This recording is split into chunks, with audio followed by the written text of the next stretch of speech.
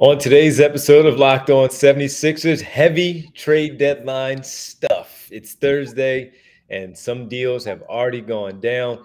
Keith and I dive into it all next, including the Sixers loss to the Celtics. What went wrong? Right here, Locked On 76ers. You are Locked On 76ers, your daily Philadelphia 76ers podcast. Part of the Locked On Podcast Network. Your team every day.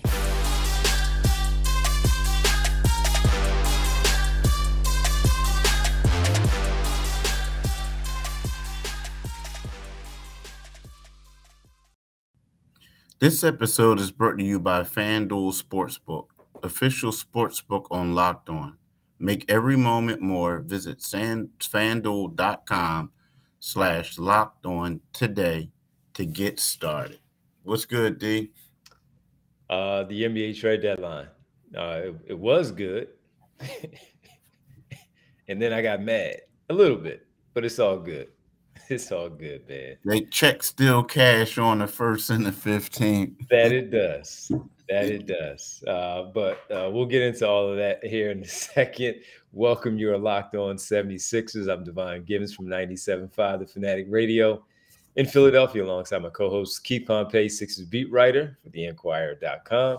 Thanks for making Locked On 76ers your first listen every day. And remember, Locked On 76ers is free and available on all platforms, including right here, YouTube, Locked On 76ers.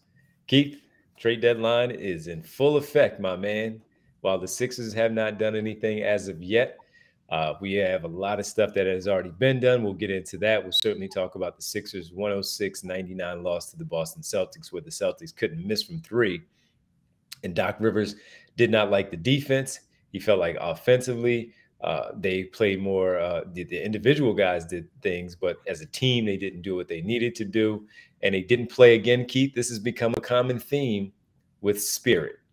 So we'll talk about what that spirit is as we go along. But let's start with the game quickly. Hold on. What does that mean, though? I mean, that's what I'm asking you. You know what I mean? Like, it's like, first? I mean, all right. So, I don't like, I mean, so like basically, y'all just got smacked in the mouth in 3 of your last 5 games. I mean, the one time y'all came back and y'all, like, you know, they hit y'all with a couple uppercuts. You ducked and hit them with a couple jabs, got off the ropes, and then went to the decision. I'm talking about Orlando the second time after they got knocked out. Then you basically have to hold off like the Spurs, and then you get trashed 2 games in a row. Now, like this game, this last one last night was 106-99, right? But we're talking about they had my man Blake Griffin out there trying to be Steph Curry. You had Grant Williams out there muscling dudes.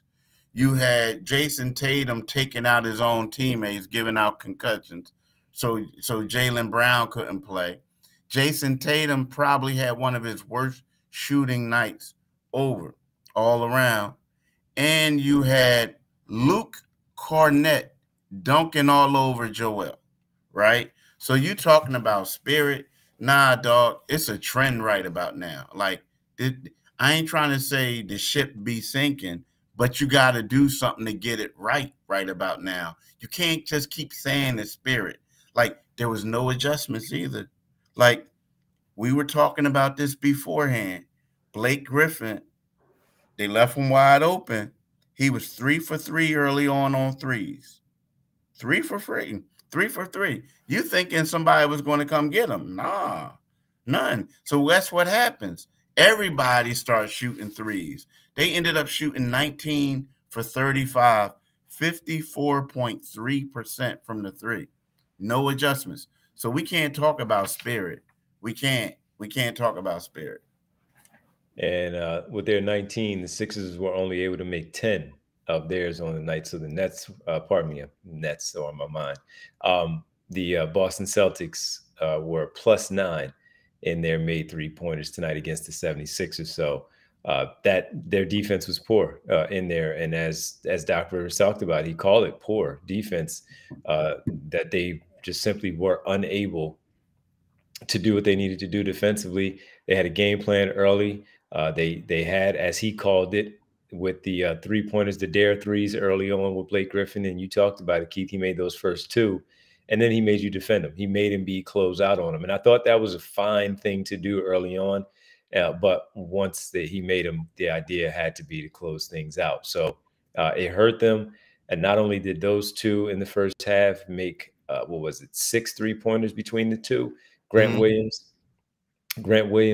and Blake Griffin, but they ended up with 9 of the 10 3-pointers made tonight.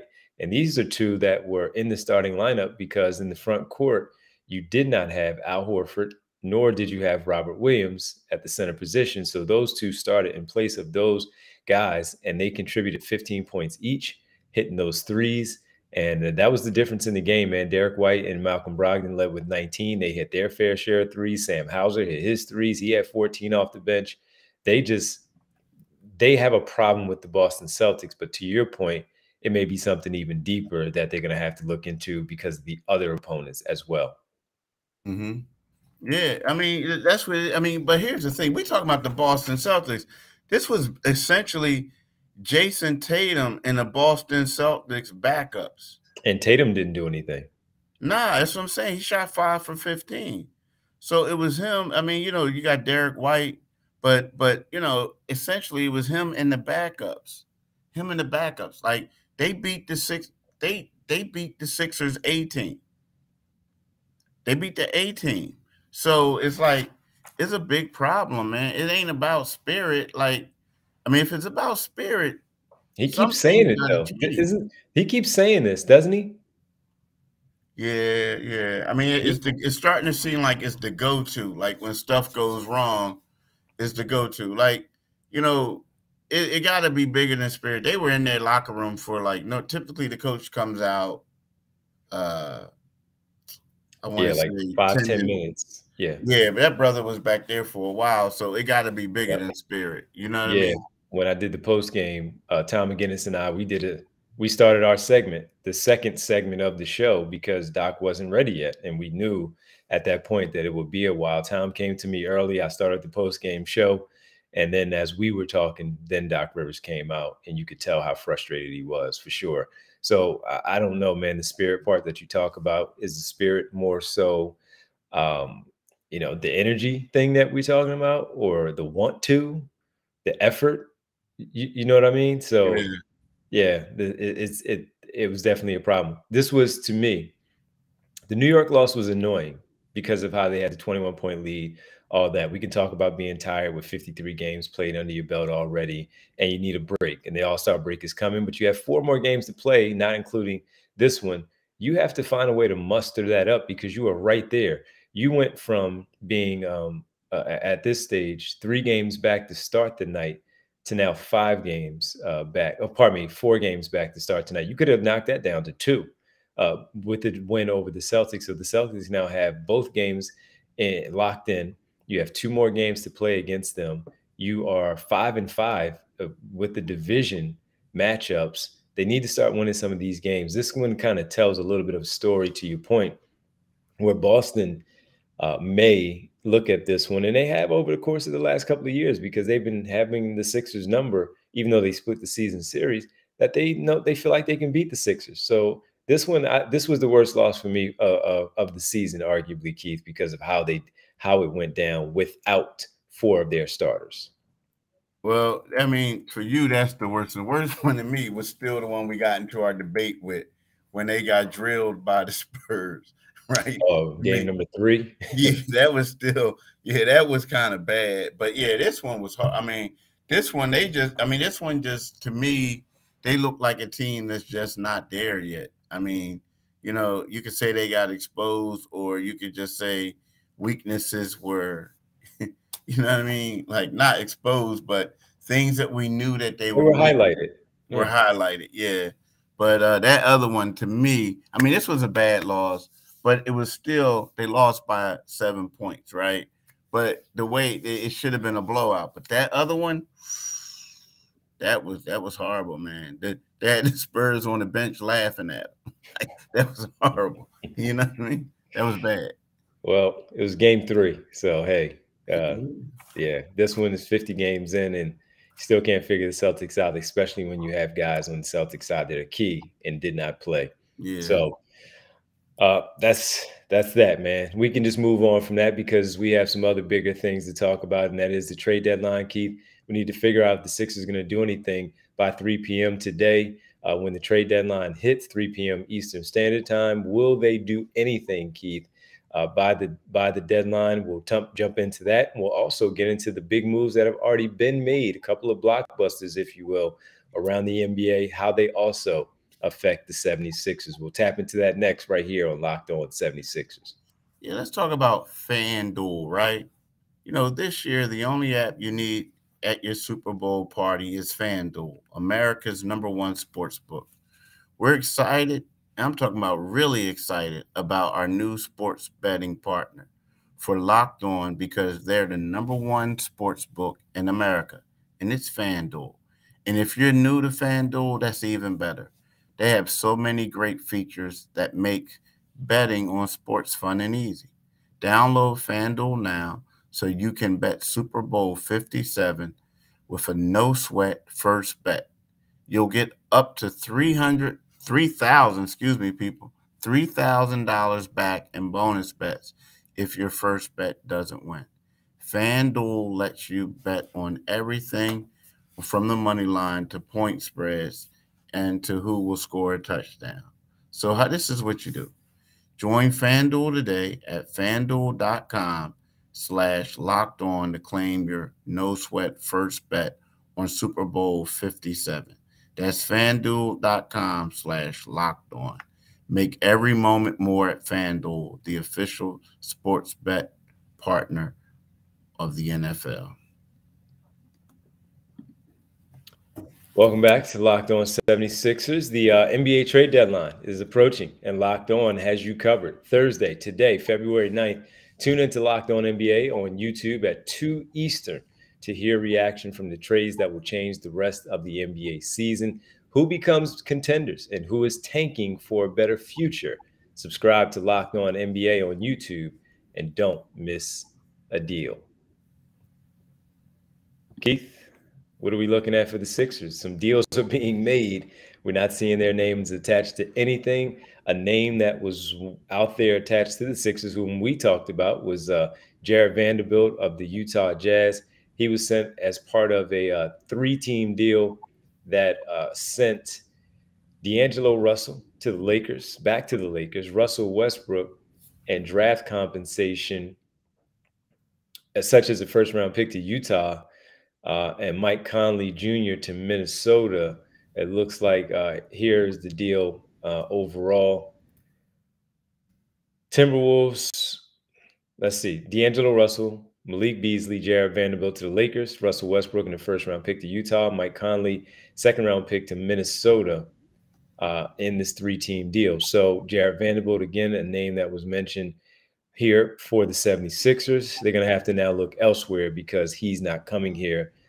What, if anything, are you hearing that you can share right now? And how do they now adjust with this one player now off the board?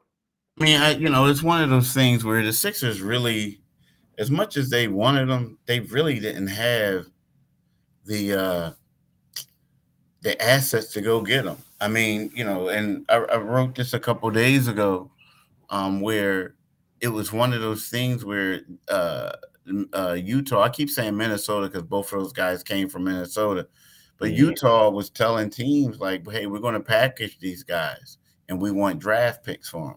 Well, the Sixers didn't have the money or the assets to acquire both of them. And then secondly, they didn't have the draft picks that needed to get both of them as well. So I felt like as much as you wanted it, it was just a tough task. Now, the thing that I'm hearing is that the Sixers just really don't have a lot to deal with, a lot to play with.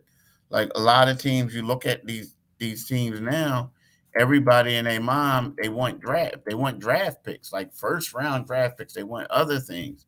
The Sixers just don't have the assets right now.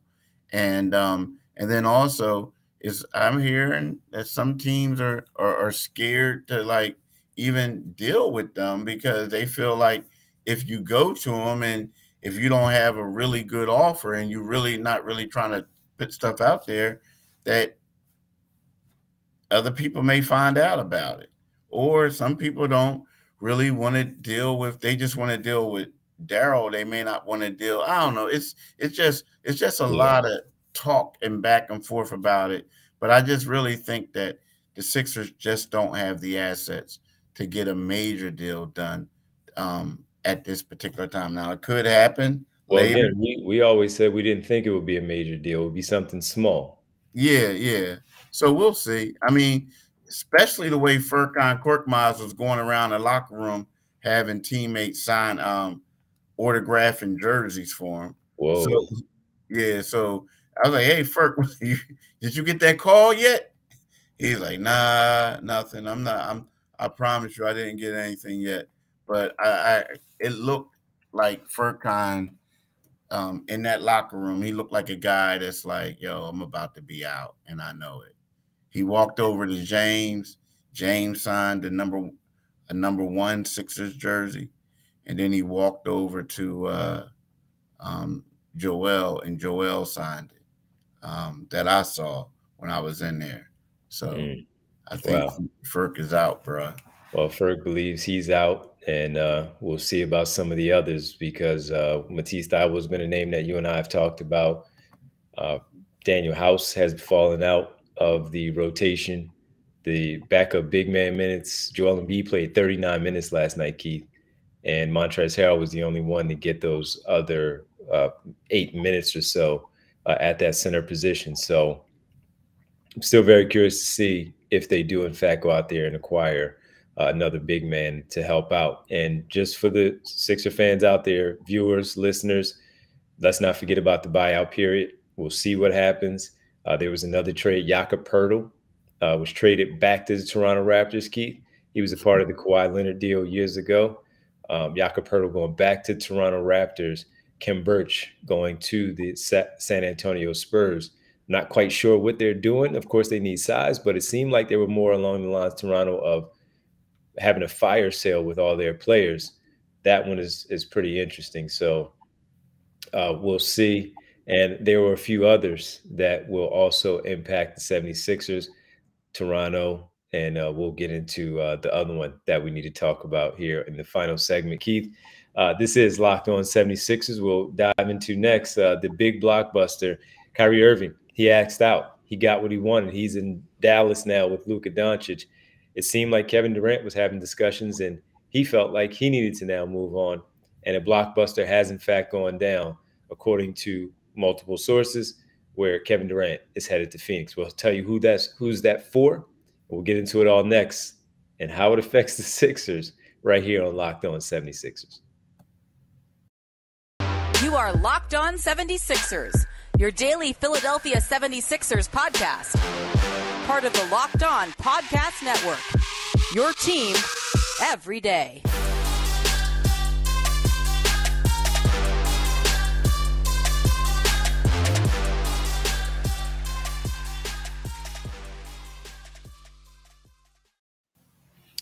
All right, Keith, I was telling you a little bit earlier about the Lakers three-way deal with Minnesota and Utah. Left out also in the deal Juan Toscano-Anderson and Damian Jones going to the Jazz from L.A., Nickeil Alexander-Walker from Utah to Minnesota as well, with some picks that are all involved in things. But the latest one, Keith, that we had a chance to take a peek at was, let's not forget about this one. New York traded for Josh Hart from the Portland Trailblazers, Villanova guy coming back to New York to team up with Jalen Brunson, fellow Villanova player. Unfortunately, I thought it was going to be 3 when I first saw it going down with Ryan Arcidiacono there. He is going to Portland with Cam Reddish and one more player I thought it was that was going to Portland, but Cam Reddish, Ryan Arcidiacono, and Svi Mihajlovic going to the Blazers, where the Knicks are acquiring Josh Hart. What do you make of that deal first? I mean, that's all right. I mean, was Josh Hart a player that you might have been interested in, or Cam Reddish for that matter? Nah, I mean, no. I mean, no. I mean, they're good guys, but I mean, are they difference makers? Like, are they like if it's getting Josh Hart and Cam Reddish? Now, don't get me wrong, I like both of them. They both have ties to this area, but are they two dudes that I'm gonna say, okay, this is the missing piece to win a championship, especially after what we saw last night? Nah. The Josh Hart part for me more than the Reddish angle because of the defense that we talked about, knowing that you're going to have players like Jaylen Brown and Jason Tatum. Then you go to Miami with obviously Tyler Hero, Jimmy Butler, Kyle Lowry, the guards that they have there, and looking at some of the other players in the Eastern Conference that you're going to have to attend to, like Drew Holiday, Chris Middleton at the guard position, Pat Connaughton shooting the way he is. So I look at that when we talk about the lack of defense on the perimeter. Josh Hart is a player that I would have been interested in, depending on if the Sixers had enough player-wise to move in the deal. The other one, as we already mentioned, the Spurs and Toronto Raptors, late on Wednesday night, Keith, going into Thursday, the Phoenix Suns have traded for Kevin Durant. And in the deal for Kevin Durant, new owner Matt Ishbia, he seemed like he wanted to come in and make a splash and make something happen right away. We talked about him coming in and being a big deal. Suns is sending Mikal Bridges, Cam Johnson, Jay Crowder, 4 first-round picks, Keith, a 2028 pick swap, and for Durant and T.J. Warren. Yeah, that's a good one. I mean, that's a good trade, not for you, but yeah, I mean, it's a I don't know, but see, it's a good trade, but it's kind of like they better win that championship right about now. I mean, it's good to say we all in, but you better win that championship right about now. And then because if not, it could get a little crazy because you gave up some young assets. Like you gave up, I'm not saying this because that's your cousin, but Mikal Bridges could have been an all-star this year. Yeah, had everybody stay healthy and the way he was playing, I think he would have made the All-Star team. And that was something that we talked about, getting ready to, go to Utah early on. We saw it, and then we changed. But, yeah, this is different. This is definitely different. They're going all in. And do they have enough? They kept DeAndre Ayton. So they have Ayton, Bridges. All right, let me allow myself to not say it anymore because I'm used to it. Ayton, Paul, Booker, and Durant. I'm guessing there that Torrey Craig may stay in the starting lineup now. You have Damian Lee there, Campaign.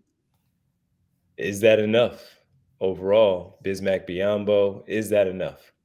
As I'm now, to your point, keep getting texts myself. So when we're done, I got a couple phone calls to make. Yeah, I mean, what does this mean now for the Nets? For the Nets, they have now, when you look at it, Dinwiddie, Dorian Finney-Smith, Cam Johnson, Mikal, Jay Crowder, who they may look, according to some of the things that we have heard, may look to move him in a separate deal. They do have defensive stuff. Nick Claxton, borderline all-star, the way that he has played. I'd be very curious to see if he is a injury replacement possibility, but I think James Harden will probably get in. You agree with that? Kevin Durant not playing in the All-Star game now. Jaylen Brown has a broken face. He's going to be out for a few weeks. James Harden, by the way, probably make the All-Star team, Keith. We'll see about that as a reserve player. What do you, since I'm a little bit, into this here, what do you look at with the Nets now in the Eastern Conference without Durant, Irving, but restocking a bit here? I don't know, dude. I think they're gonna have trouble, man. It looks like they're rebuilding, dude. Yeah, that's what it looks like. I mean, it just. I mean, don't get me wrong. It's gonna be a young team. You got Bridges is a good player, but they're all young players. It looks like they're building for the future.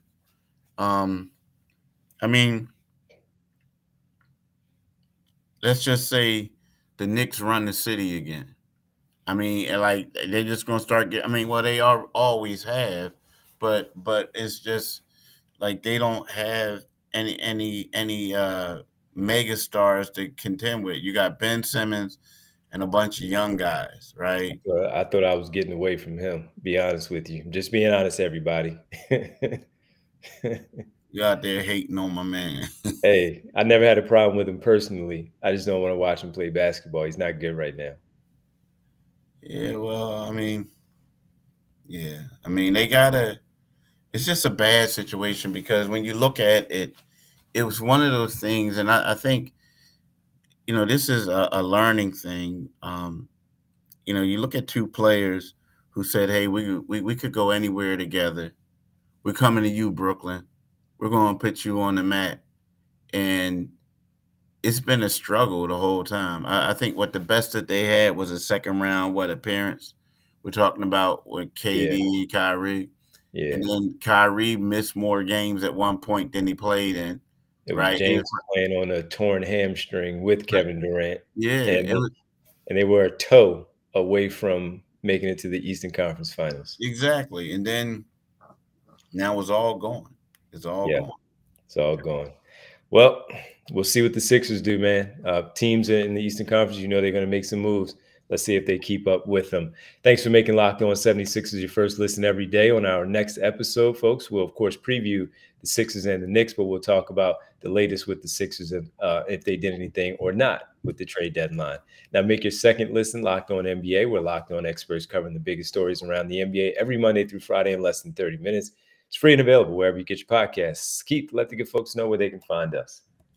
You can find us wherever you get your podcasts, free and available. Tonight, you can find my man D from 10 to midnight on 97.5. Outside of that, you can find my man on Twitter at Devon G975. You can follow me on Twitter at Pompey on Sixers. You can read my articles in the Philadelphia Inquirer. All right, man. We'll talk tomorrow, man. Let's see if there's some Sixers name get included in some of this buzz. Okay, let's talk tomorrow, brother. You got it, man. Peace. See you.